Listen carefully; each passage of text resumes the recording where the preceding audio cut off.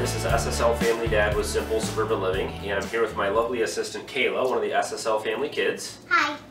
And today we're going to be going through just a few of the tips and tricks and things that I've learned with the swirl filter, kind of some of the ways to get it clean, keep it clean, and also kind of how well it's been working. I've had it in the system now for at least 4 or 5 months, and it's been working very well. So I'm going to actually take you in close to the inside and show you kind of up top some of the things that I've put in place here to help clean the bottom of the swirl filter out. And then also some design changes that I've added to the drain and waste plumbing here, and talk a little bit about that. Okay, so this is the bottom of our swirl filter here, and as I described in the actual system design or the swirl filter design video, this is basically just a 55-gallon drum flipped upside down so that I have the bungs available at the bottom of the swirl filter. And then I've just used some male 3/4 inch adapters to pipe right out of those bungs out to a valve here where I can drain off the waste. So as the waste collects in the bottom of the swirl filter, I can drain it off right here. One of the things that I thought I was going to be able to do is keep up with that wastewater. I'd be able to come down here once a week, you know, siphon off a bucket full of the wastewater, take it out to our garden. Well, in the winter time, I still need to clean that swirl filter out, and I just don't have enough house plants or places to put the waste runoff from the swirl filter. So I had to design a better system here to dump it off to waste. And I would recommend that if you're designing something like this indoors, that you have a way to dump your swirl filter off to waste. So I just kind of changed some of the plumbing up here, so this actually now goes straight down out to a drain that we have here in the basement. And I also still have the option of putting a watering can under the pipe here, so I can take some of the wastewater up to our indoor plants and stuff like that whenever I need it.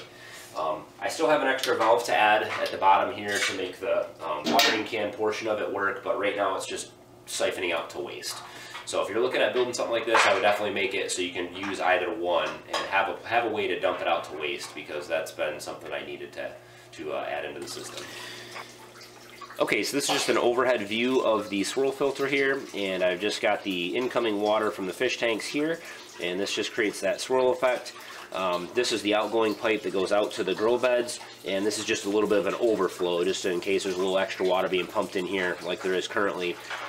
That goes straight down into the sump tank below and just keeps getting circulated through the system. Now what I've added here, because the bottoms of these 55-gallon drums, or the top in this case that's on the bottom, is they don't slope right to one of those drains. There's actually a little bit of a lip here around the drain, so a lot of the sediment gets trapped in the bottom here, and it won't get sucked into that drain. So I've added a fitting and just a small piece of hosing, and I'll get that pulled out. This just kind of stores off to the side here, and this is just a piece of garden hose. I have a hose clamp to attach it here to this wooden dowel, and all I do is turn on my drain valve below that I showed you earlier, and this acts as kind of like a little pool vacuum. Basically, I just use it to take this dowel and suck all that stuff off the bottom of the barrel. And this could work in a full-size swirl filter if you have a big 55-gallon drum or a smaller bucket one. No matter what you have, this is a really handy way to just kind of clean the bottom. So I'll kind of show you how that works here.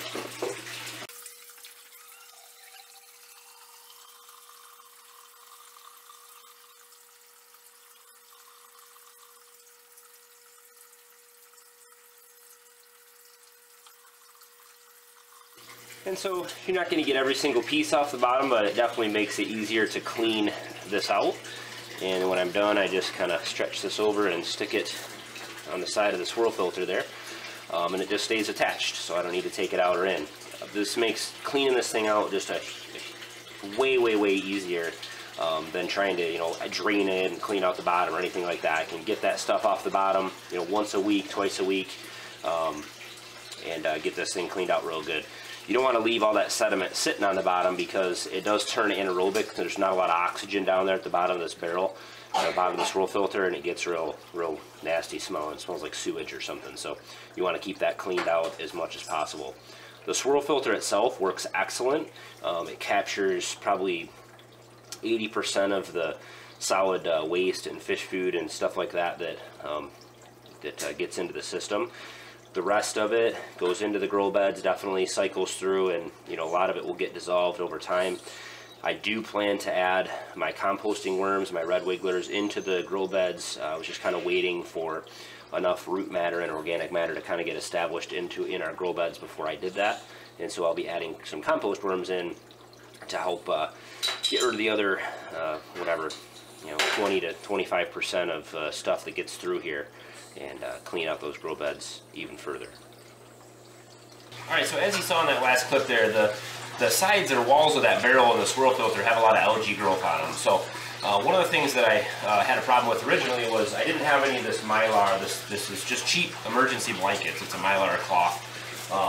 In between, I didn't have any of this in between the swirl filter and these grow beds, and so a lot of that light was bleeding through into that swirl filter, and a lot of algae was getting, growing in there. So anytime you have any light and water together, you're going to get algae growth. So one of the things I would always recommend is if you're using any of these barrels, make sure you paint them with some type of different color paint, especially if they're outside and you get sunlight on them. Use some of this stuff to wrap them in, or keep them separated from your grow beds and far enough where they won't get a lot of light on them. Same with the fish tanks, because you're always going to end up getting algae growth that way. So one of the changes that I made, so once I get this cleaned out, this swirl filter, I just take a brush and scrub those edges off. I shouldn't have any more algae growth in there. Alright, that's pretty much it. I just wanted to throw a few tips and tricks things that I've kind of learned with the swirl filter here, having it installed now for a few months. It's been working really well. I can't imagine not having it. As I said in my last video, I really do think that it's necessary to have a swirl filter in your system, especially if you're going to end up having a lot of fish. Compost worms and thorn worms in the grow beds is definitely a great idea, and they will be able to break down quite a bit of that waste. But they're not going to be able to break down all of it, and if you allow all that waste to get into these grow beds, eventually you're going to end up having to clean them a lot more frequently than you will if you don't have a swirl filter.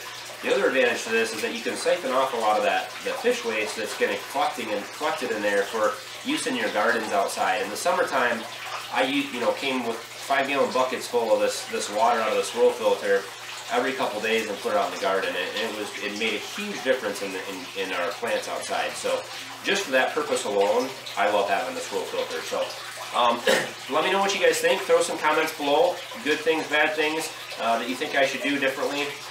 I'd love to hear any type of comment that you have. So hit thumbs up on the video if you at least found it informational. I always do appreciate that. And subscribe to the channel if you want to follow along. We try to do aquaponics updates at least every 2 weeks, sometimes more. And we've got lots of other sustainable projects and other types of things going on around the homestead here. So follow along if you're into that kind of thing. Other than that, I really appreciate you watching today. Have a good one.